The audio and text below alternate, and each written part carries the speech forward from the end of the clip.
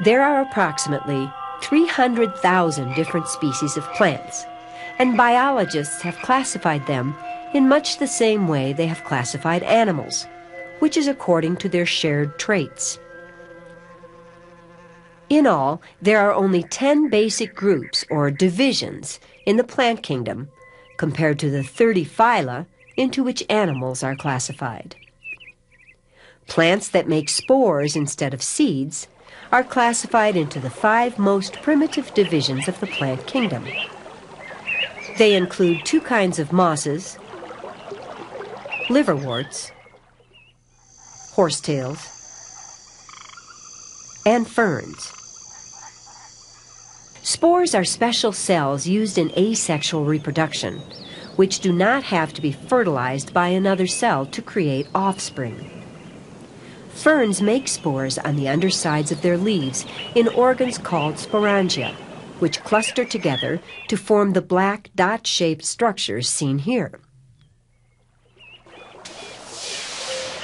When ferns reproduce, they do so in 2 distinct steps, in which 2 different versions of the plant are active. The spore-producing plant seen here is called the sporophyte, or sporophyte generation. The sporophyte is a diploid organism because it has 2 full sets of chromosomes. But since it makes spores by meiosis, or reduction division, they end up with just 1 set of chromosomes and are haploid.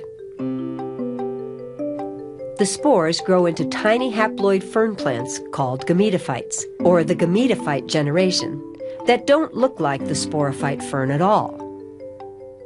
The gametophyte makes gametes, haploid eggs and sperm cells, by mitosis and cell division. Unlike spores, which develop without fertilization, the sex cells must fuse together to create a fertilized egg or zygote from which grows a new sporophyte plant. Reproduction that requires alternating diploid and haploid generations is known as the alternation of generations and is typical of all plants.